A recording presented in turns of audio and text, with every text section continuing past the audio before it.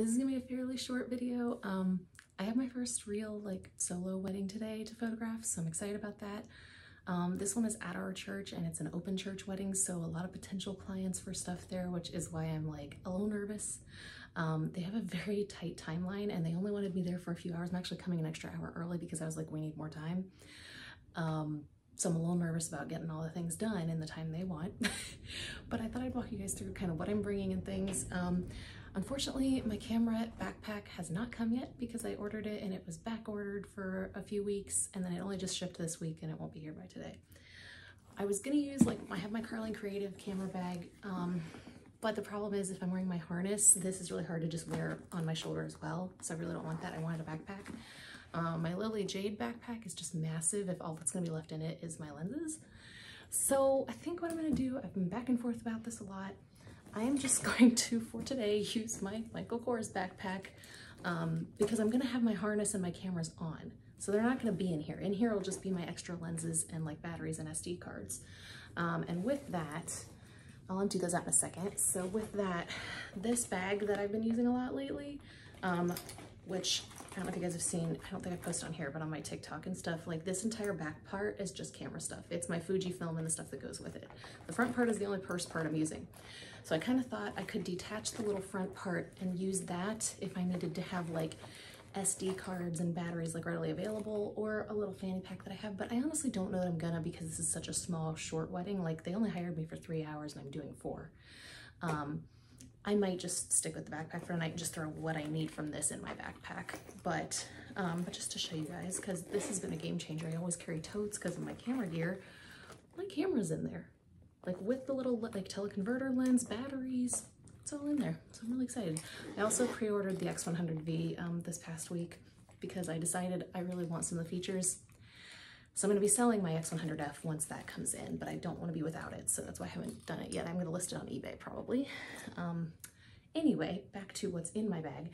So this is the only other thing is obviously both my cameras and stuff do not fit in that bag, but we're just going down the street to our church, so I don't feel bad about just carrying my other camera. So I'm carrying my main one, which is my R6 with the 50 EF lens on it. That's what I'm going to use for today. I've got 2 128GB cards in here just because that's what I have. I did go to Best Buy last night and bought another spare SD card just because I'm paranoid.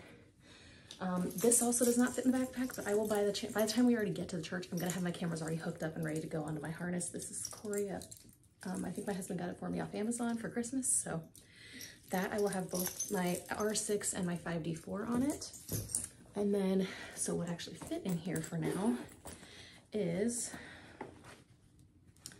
take these out first, those are the lenses.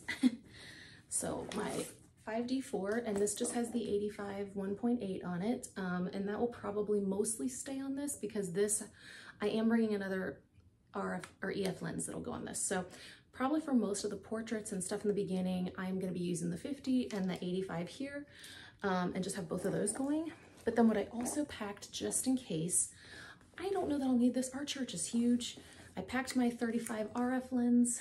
I am not packing the Sigma EF, the giant one back there, because I can only use that on my 5D4, and honestly, that thing is massive. And if I have this one and it works really well, I don't feel the need to take that extra weight. Honestly, I probably should sell that one, now that I think about it. I think I'm just paranoid about not having a good, high quality 35mm lens, because this is just the basic one. It's not the RF lens type, or the L lens type, you know what I mean? Anyway, the other lens I'm taking is an EF mount as well, and it's not the best lens, but it works. It is a Sigma 105 macro lens, so it's a 2.8. It's fine. It's not the best lens in the world. It's not the fastest, but I already knew that. I just think this will be good, obviously, for detail shots, which I'll probably do when I first get in, so I might swap this on really quick just to do some of those in the beginning. But then also just coming down the aisle in the church, because our church is huge, I might have this on as well as my 50 or something. I don't know. So we'll see. But mostly I'm probably going to stick to the 85 and the 50 because those are the ones that I think look the best for weddings for me. On my list of things someday is a 70 to 200 lens, but partly because I'm now taking a lot of photos for church and I need that to get close-up candids without having to actually get close to people and get in their space. My hair is not drying well today. Sorry, guys. This is driving me nuts. I'm going to have to go curl that piece.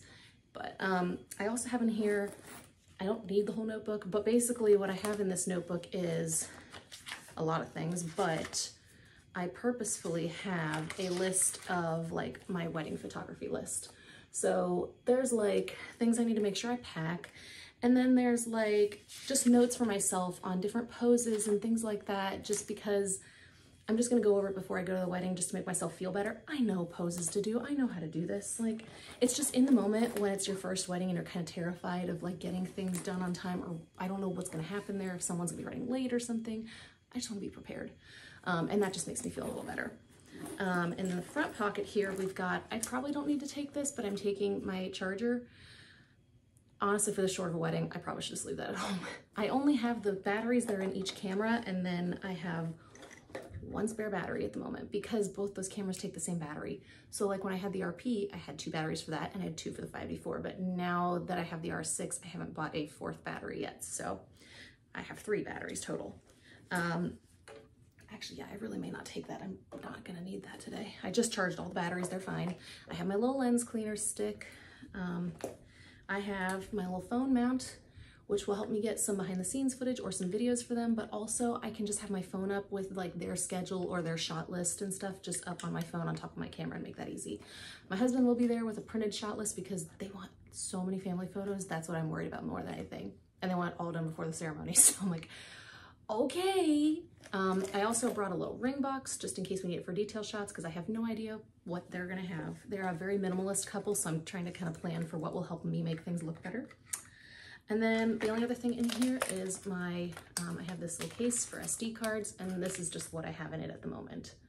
So I don't have a lot of great SD cards. They're all in my cameras because before this, I had my RP that only took 1 camera or 1 SD card. So now another one of my good cards is in the camera, which is great, but I'm like, okay, these are all I have extra. That's why I went and bought an extra 64 gig yesterday. That's what's in here. And then like out of my purse, like part of me wants to take my Fuji because I love the photos it gives, but like for today, I'm just not gonna have time to use it for like film like photos. I just really probably should not.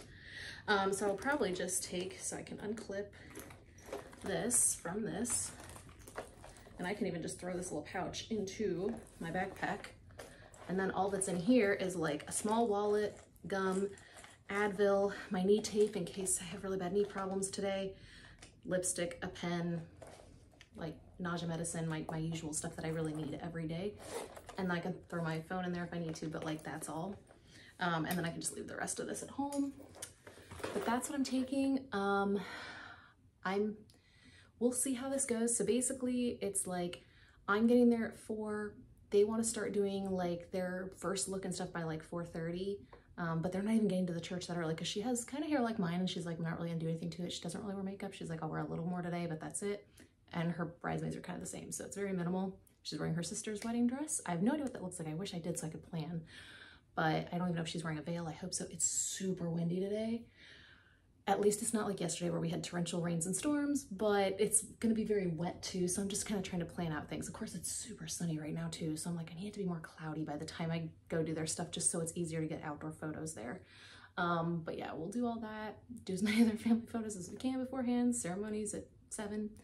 And then they just want 1 photo after the ceremony with the people who would have been in their bridal party had they done a bigger one instead of like 2 people each. And then it's just out in the lobby for cupcakes. That's their reception, that's it. So very straightforward and minimal, but I'm just a little worried about their timeline. I want to get them as many photos. They seemed like more concerned about the family photos than their couples photos, which is fine. That's whatever, everybody's allowed to have what they want their preference to be. I just don't want it to be like years later they come back and go, wow, I wish we'd had more of our couples photos, because I feel like those are the ones you really want. So I'm gonna try and get as many of them as I can for them. So that's my update today. That was longer than I needed to explain, but that's my update.